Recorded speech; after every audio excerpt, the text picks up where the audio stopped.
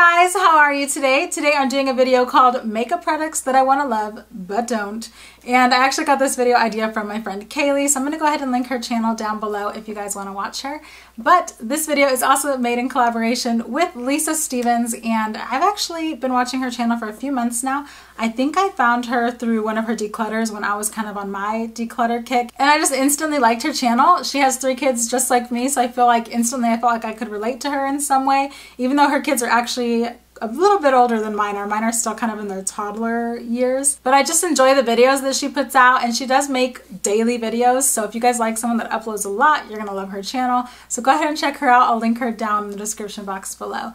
But if you guys want to see which makeup products I want to love, but just for some reason can't, please go ahead and keep on watching. Oh, and don't forget to give this video a thumbs up if you liked it, and subscribe if you want to see more. All right, let's get to it. Okay guys, the first product that we're going to talk about is the ColourPop No Filter Concealer.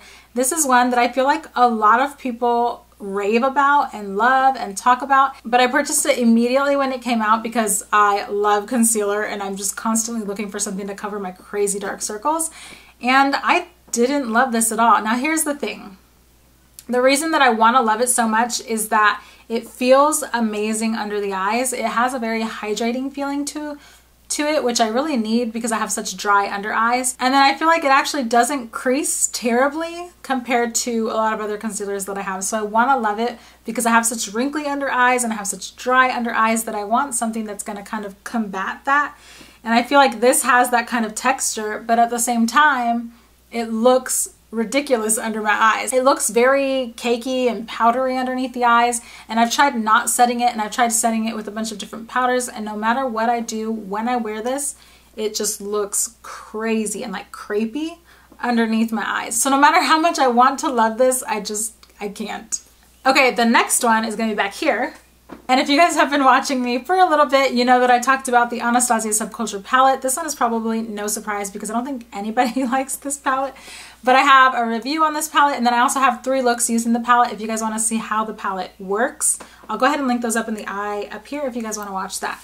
But I love Modern Renaissance. I love Anastasia Single Shadows. Basically any powder product that they've ever come out with, I adore. I think they do really, really amazing powder products, and especially eyeshadows, but the quality of the shadows just isn't there. It's not up to par with the Modern Renaissance at all. They're very, very patchy. They're almost impossible to blend, and then I feel like a lot of the colors don't even look the same on the lid. Like this one, for example, is not yellow on your lid, it's brown, which I didn't like. And these right here, you have to use, look at that, there's like nothing on my finger. It's ridiculous. Like no matter how much I try to get product out on them, there's just not much there. And I wanted to love it just because I love Anastasia in general, and I love most of the things that they come out with, especially when it comes to powder products. That's like, to me, what they are super, super amazing at. You could probably make it work if you wanted to, but you guys, I have 3 kids. I don't have time to work on a palette and try to make it work. I need something that's gonna work for me, not make me work for it, you know?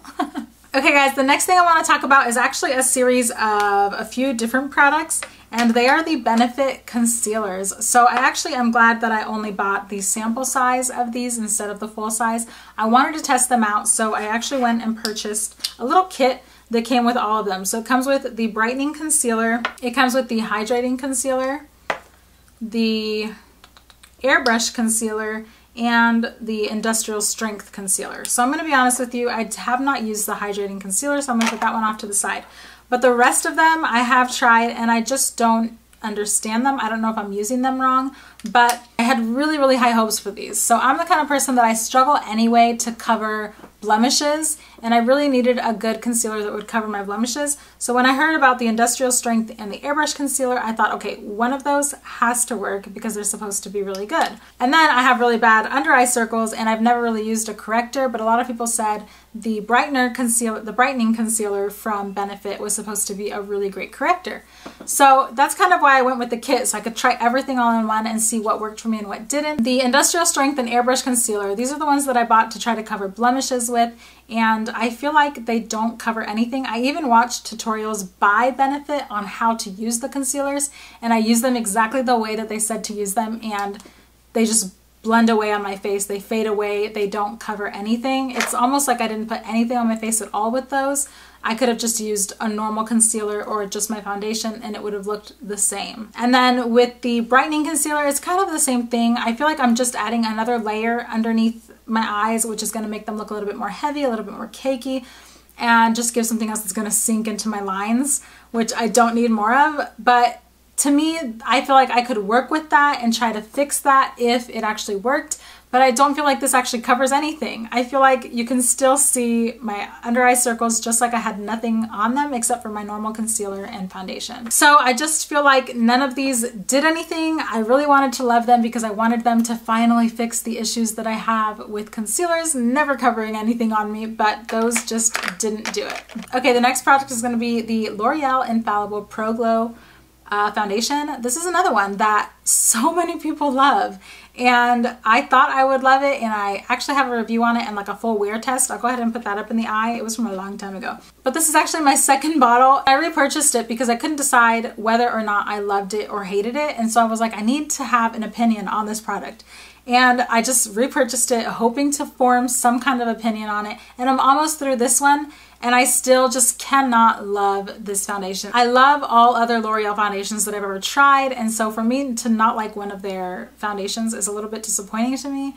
And I love the idea of a Pro Glow 24-hour foundation, you know, super long wearing but still really glowy. I love the whole idea behind it, and it's just not, it doesn't do anything for me. I don't know, I just don't love it. I don't even like it. It's just kind of like a meh foundation. But I know a lot of people really love this, and some of you guys have even told me, oh my gosh, I can't believe, you know, you didn't talk about the L'Oreal Pro Glow. It's so good. But I don't know, you guys. I don't know why I'm so different from everyone else with this foundation. I don't like it at all. Alright guys, that's everything that I wanted to talk about today in makeup that I really wanted to love but just don't. Let me know if you guys have any products like this in your collection, and don't forget to check out Lisa's video. It's going to be linked down below, and I'll see you guys in the next one. Bye!